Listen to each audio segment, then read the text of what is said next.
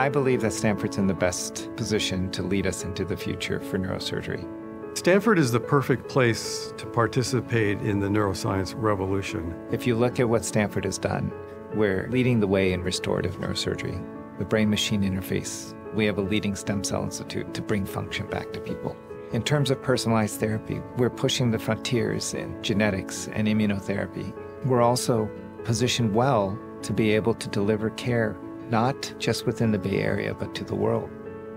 It's a dream come true for somebody like me who is interested in both good patient care and coming up with the next generation of therapies. So if there is a part of neuroscience that's making great progress on basic mechanisms, and some of the leaders, and these are generally PhD scientists, are making progress, then we have to connect that progress to what's a patient need, what aspects of patient neurologic problems can benefit from that progress, and how do we put those two together. So Stanford's a great environment for that.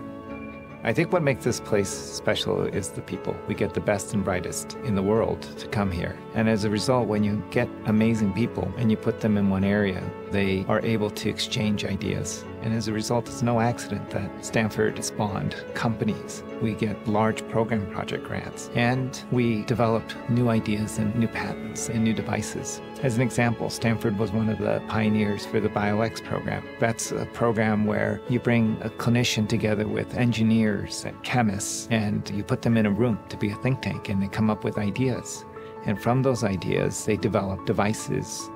So much progress in research really requires having access to the latest and very best technology, whether it's the latest brain scanning or the ability to measure thousands of proteins in the blood at the same time, working with data scientists to make sense of the data. That's all here in Stanford. So we're fortunate enough to have a funding system here that allows people to have access to seed funding and funding for their time to really try innovative approaches. And one of the great joys of an academic career for a faculty or trainee is the opportunity to take a risk and try something entirely new for the first time. Having neurology and neurosurgery together is important for patient care and for research.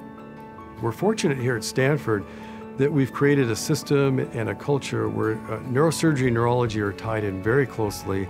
And that leads to better care in all of our joint efforts, whether it's epilepsy patients, because we might be treating them both medically and with implanted devices, our Parkinson's patients. And so the fact that we have a unified culture here really gives us huge advantages in both care and research. Today, we're at this inflection point where we have amazing tools to be able to sequence at a single cell level and do immunophenotyping at 40 times the resolution of what we could have done years ago. We are going to understand the different subtypes, different nuances of these diseases. As a result, precision medicine is going to be critical, and that's just scratching the surface of what Stanford has to offer. Precision health means really doing a better job identifying which of our patients are at risks for certain neurologic conditions, and then tailoring or customizing our treatments or our trials for those patients. Stanford Neurosurgery is one of the most diverse programs in the country. Through diversity, you get different thoughts, you get different ideas, different perspectives, and that's what really drives innovation.